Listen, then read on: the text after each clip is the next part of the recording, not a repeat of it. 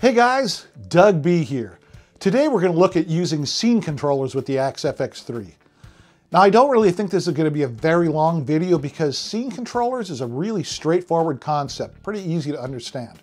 Ready? Let's get into it. Scene controller allows you to set a static controller value for a particular parameter in each scene, basically overriding the setting in the block.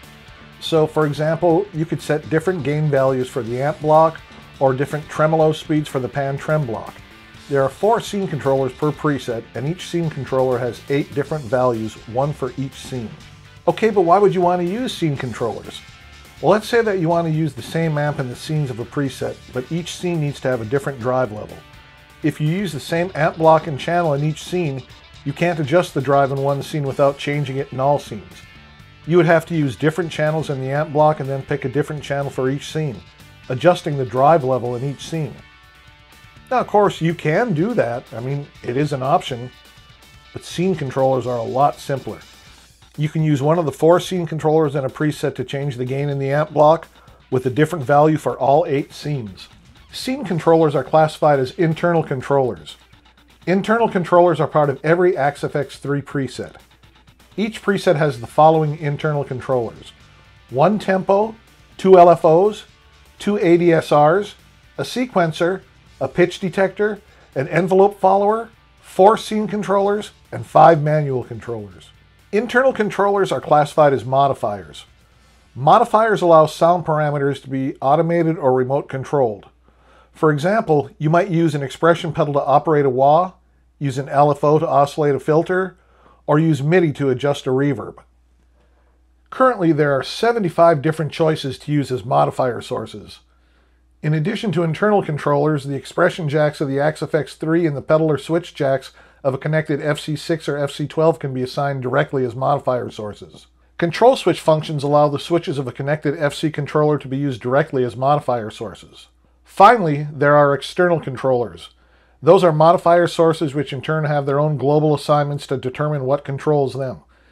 The 16 external controllers can each be individually assigned to your choice of any MIDI control change message, one of the onboard expression or pedal jacks, or one of the pedal or switch jacks of a connected FC controller. Now we'll go more in depth into modifiers in an upcoming video, but for this one we are just going to focus on scene controllers. I created a preset just so I can quickly show you how scene controllers work. Preset 394 is called Scene Controllers, and it has 4 scenes: gritty, more gritty, filthy, and blatant. The drive block is using the T808OD in channel A. The amp block is using the 65 bass guy normal in channel A. The cab block is using a 4x10 superverb in channel A. The delay is using the Zephyr type in channel A, and the reverb is using the studio type in channel A. Now I have all 4 scene controllers changing parameters in each scene. Drive in the drive block, that's scene controller 1. Drive in the amp block, that's scene controller 2. Time in the delay block is scene controller 3, and time in the reverb block is scene controller 4. Now click on controllers, which brings up the list of internal controllers, plus CS per scene, and modifiers. Clicking on scene control 1 and 2 brings up a panel with the values for drive in the drive block, scene 1 right here, scene 1, 2, 3, and 4, and then drive in the amp block down here, scene control 2, scene 1, scene 2, scene 3, scene 4. You know, I just duplicated them for simplicity's sake. Clicking on scene control 3 and 4 brings up a panel with the values for time for delay, that's scene control 3, scene 1, scene 2, scene 3, and scene 4. And then scene controller 4 is time for the reverb block. And there's scene 1, scene 2, scene 3, and scene 4. Now let me show you the drive block in scene 1. You can see that the drive is set to 2.50. That value will change as I change the scenes. See? Scene 2, now it's 5.00. Scene 3, now it's 6.50. Scene 4, now it's 7.50. Now you can't manually change it in the drive block either. You try to change it, it'll just revert back to the value specified by the scene controller. Alright, let's build a simple preset and set up scene controllers. Let's go to 395, which is empty. Now I'm just going to mimic the prior preset using 4 scenes, so let's use quick build.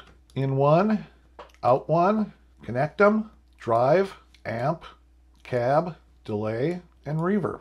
So Now we turn off quick build. Okay, we've got our first scene created.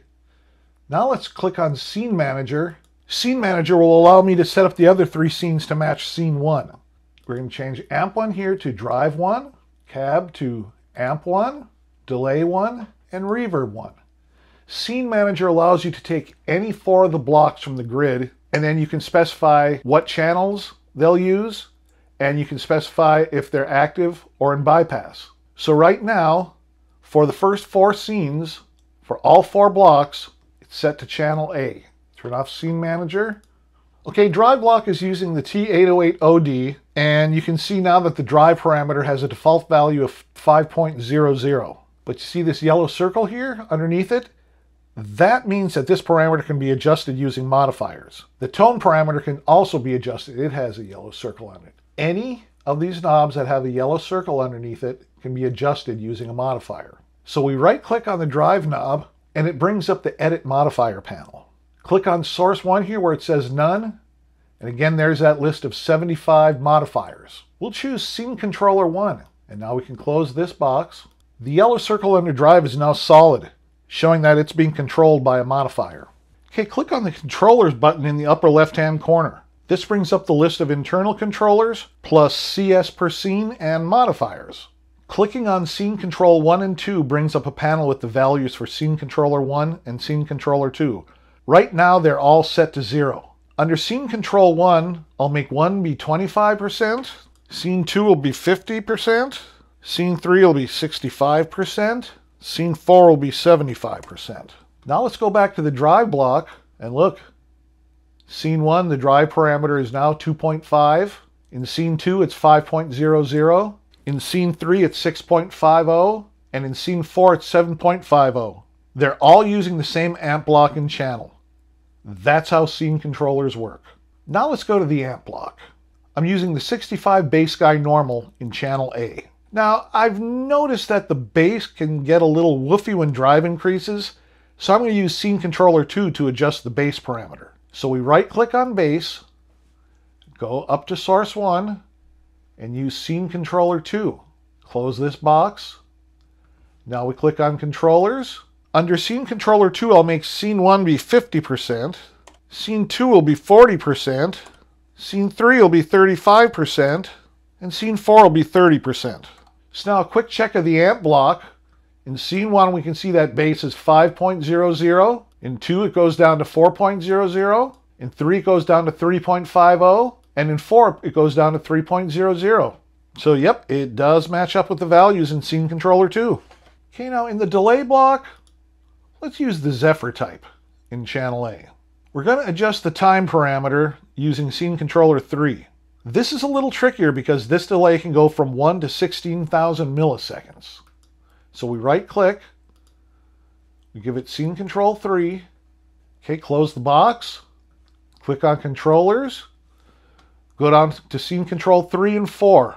Right now, they're both set at 0. Okay, we're going to try 1%, 3%, 5%, and 6%. Now when we go back to the delay block, you can see that in Scene 1, that comes out to 161 milliseconds. In Scene 2, it's 321 milliseconds. Scene 3, it's 801 milliseconds. And Scene 4, it's 961 milliseconds. That's fine for now. We can also, we can adjust these values later. Okay, finally we'll go to the reverb block. And we're going to use the studio type. Again in channel A. And on this one, we're going to adjust the mix parameter so that when the delay time goes up, the reverb mix goes down. So right-click on Mix, click up here on None, give it Scene Controller 4, close, Controllers, down here to Scene Controller 4, let's try 20%, 15%, 12%, and 10%. Okay, let's close that. Let's take a look at the reverb block. Mix in Scene 1 is 20%, Scene 2 is 15%, Scene 3 is 12%, and Scene 4 is 10%. So again, the reverb mix parameter is being controlled by Scene Controller 4, and it's working perfectly. Okay, now we need to name the scenes in the preset. We'll call the preset SC 2.0, And we'll name each scene after the drive value. Scene 1 is drive 2.50. Scene 2 is drive 5.00. Scene 3 is drive 6.50. And scene 4 is drive 7.50. So let's take a look at those again. 1, 2, 3, 4. Okay, go back to scene 1, hit save, and now it's time to check it out. Now, you could always add a looper block to the beginning of the chain and record a riff so that you can use it for fine-tuning the scenes. Or you can just sit in front of your computer, play guitar, and adjust accordingly. However you do it, have fun. All right, guys, let's check out these scenes that we just created. Now, first scene is called Drive 2.50. Kind of sounds something like this. Hey.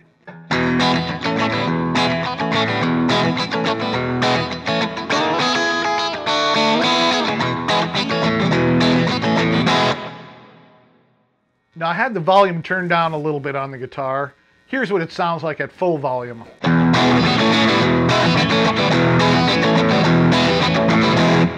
Just a little bit overdriven. Let's put that on the bridge pickup.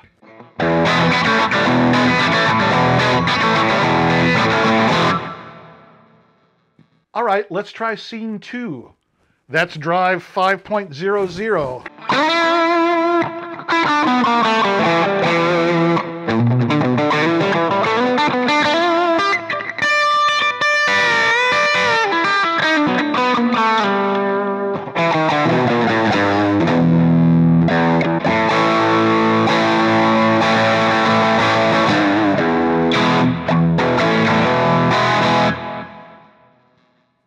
All right, let's try scene 3.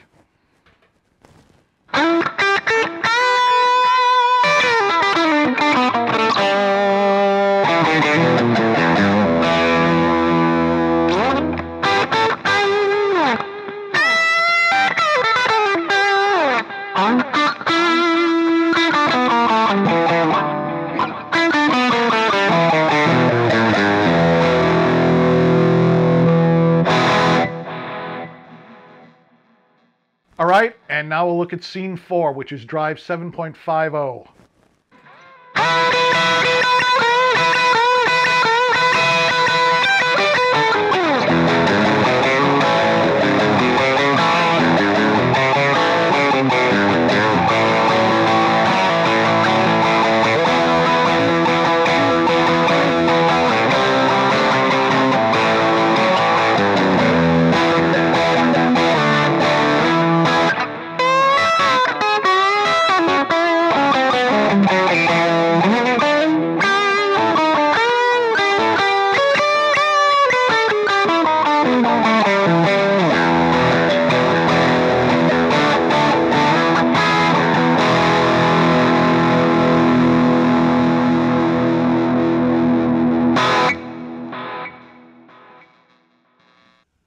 So there you have it, guys. Scene controllers. Just another way that Fractal has made preset and scene creation a lot more easy for us, a lot simpler to use. All right, now next week we're going to look at setting up a Leslie pedal. Now you don't want to miss that, so go ahead and hit that subscribe button and ring that notification bell. All right, guys, see you then.